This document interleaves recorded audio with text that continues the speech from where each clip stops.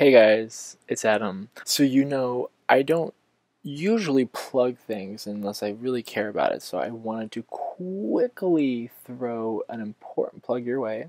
It would be very cool if you came to see this amazing ensemble that I am lucky to be a part of. The play is called Tribes by Raine or Raine. I'm undecided on the pronunciation. It's a very beautiful, compelling show.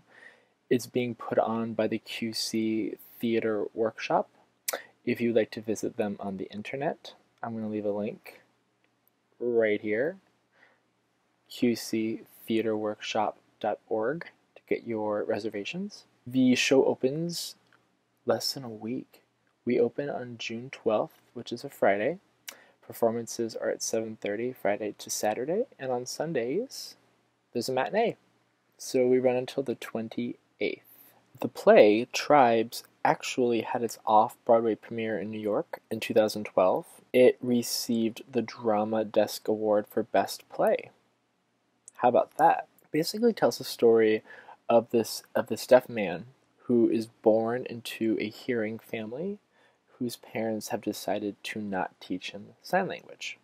He meets a young woman who is starting to go deaf, who is fluent in sign. All these deep questions arise about community, family, traditions, and communication.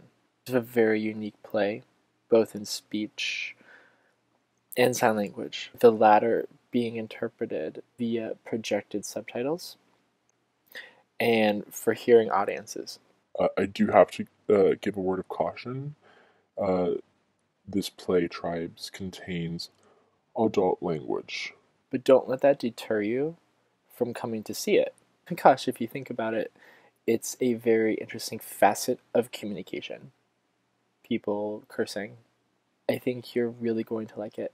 The cast includes Michael Caron, Jessica Denny, Susan Perrin-Selleck, Susan, I hope I said your last name right.